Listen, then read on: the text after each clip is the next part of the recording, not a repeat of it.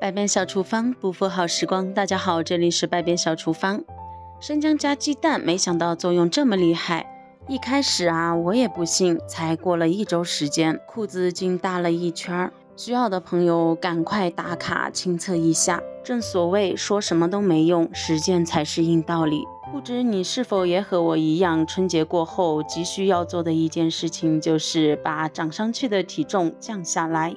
其实特别简单，只要用对方法，轻轻松松就能将体重降下来。今天就来给大家用生姜和鸡蛋分享一道减肥食谱，做法也十分简单，而且超级实用又有效果，食用起来非常的美味。首先所要准备到的食材有生姜还有鸡蛋，这2种食材都是日常生活中特别常见的，即使是在过年期间，价格也十分的公道。首先准备1块生姜，我们在准备生姜的时候，如果有老生姜卖，最好是选择老生姜，实在是没有老生姜的话，嫩生姜也可以。然后加入适量的清水，用刷子洗去表面能够清洗干净的一些泥土。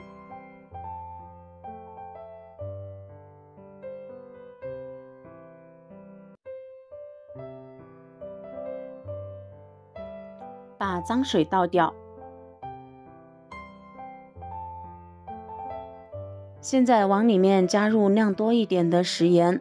生姜是一种生长在土里面的食材，表面会有许多的泥土，而且摆在超市的柜台上面，摸来摸去的人很多，这样生姜的表面也会有许多的有害物质和细菌。食盐具有消毒杀菌的作用，而且具有比较强的摩擦力。用食盐在生姜的表面反复的揉搓，搓的时间稍微久一点，这样有助于清除生姜表面沾染的一些脏东西和杂质。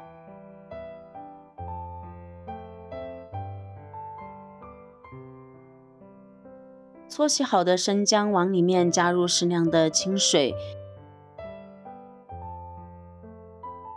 将生姜表面的盐分冲洗干净。生姜可是个好东西，它含有特别丰富的姜辣素，而这个姜辣素就是我们所需要的。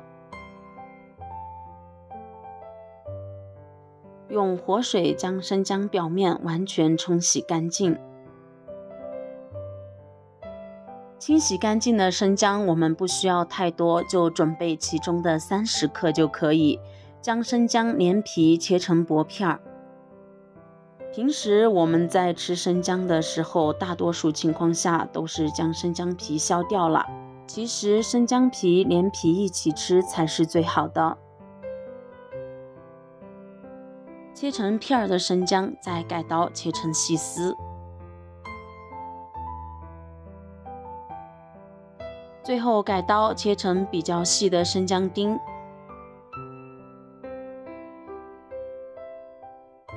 切好后放入碗中，这里准备的碗要准备比较深一点的碗，如果家里面有蒜臼，用蒜臼就最好啦。接下来用擀面杖将生姜末这样反复的捣几次，这样做可以把生姜里面的营养更好的释放出来。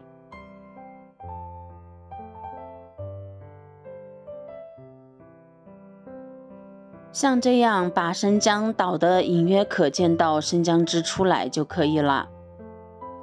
接下来准备一个砂锅，将捣好的生姜泥倒入到砂锅里面。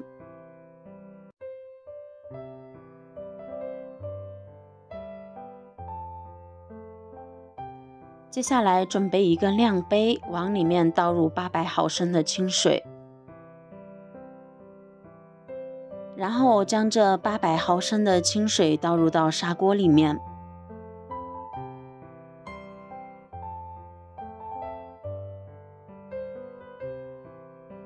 接下来把砂锅端到燃气灶上面，用勺子轻轻地搅拌2下，把生姜泥搅散搅开。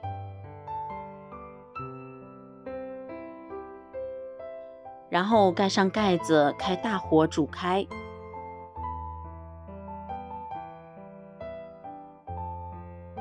再转小火慢煮15分钟，把生姜里的营养完全的煮入到水里面。接下来再准备2颗鸡蛋，鸡蛋的选择呢也很重要，一定要选择新鲜的鸡蛋。只要鸡蛋是新鲜的，不管是白皮鸡蛋还是黄皮鸡蛋都是一样的。我们鸡蛋选好后，可以看到鸡蛋壳上面非常的脏，因此现在我们将选好的鸡蛋放入到盆中，加入适量的清水，将鸡蛋壳充分的打湿，然后让鸡蛋在水里面浸泡约1分钟，把鸡蛋壳表面的脏东西软化。然后在鸡蛋的表面倒上食盐，食盐的作用我刚才也已经说了，这里呢也是主要利用食盐的摩擦力来去除鸡蛋表面的一些污渍。我们在揉搓鸡蛋的时候，不要像洗生姜一样那么太用力，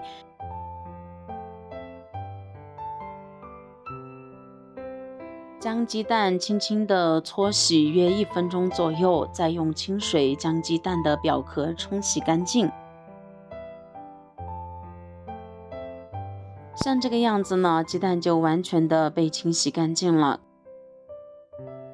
然后把清洗干净的鸡蛋刻入到一个碗里，用筷子将鸡蛋充分的打散。鸡蛋呢，基本上是家家户户必不可少的一种食材，每天都会食用到，它的营养也非常的丰富，饱腹感也非常的强。搅拌均匀的鸡蛋液先放在一旁备用。这会儿呢，我们的姜汁也已经熬好了，揭开锅盖的一瞬间，满满的姜汁味儿，非常的香。我们可以看到熬煮好的姜汁呢，颜色金黄，姜香味儿也非常的浓郁。现在用漏网将多余的姜末过滤掉，当然水里面也可以留些许的姜末，这个可以根据自己的喜好来定。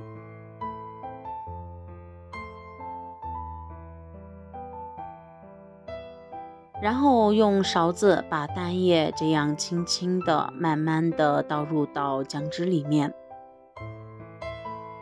整个倒鸡蛋液的过程动作要慢要轻，这样做出来的鸡蛋花颜色轻薄剔透，非常的漂亮，薄厚均匀，不会坨在一起，吃起来口感也更加的滑嫩。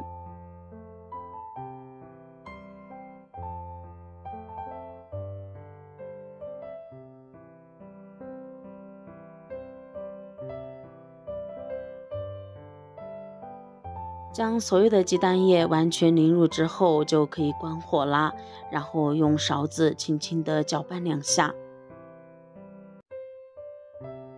像这样熬煮出来的姜汁鸡蛋汤，每天早上喝上1碗，浑身都暖洋洋的，既营养又好喝。每天早上起床熬上1份，非常的简单，熬好之后盛入碗中即可食用。像这样的姜汁鸡蛋羹既营养又美味，如果觉得口味有点淡，可以适量的加上一点白糖或者是红糖，当然最好是什么都不加直接喝。有需要的朋友赶快试一下吧。如果你觉得我的视频对您有所帮助，那么请用你发财的小手给我点个赞吧。您每一次的点赞和支持都是我最大的前进动力，感谢您的关注和支持。点击我的头像可以观看更多家常美食的做法。那么好了，我们今天的分享就先到这里了，感谢你收看，我们明天不见不散，拜拜。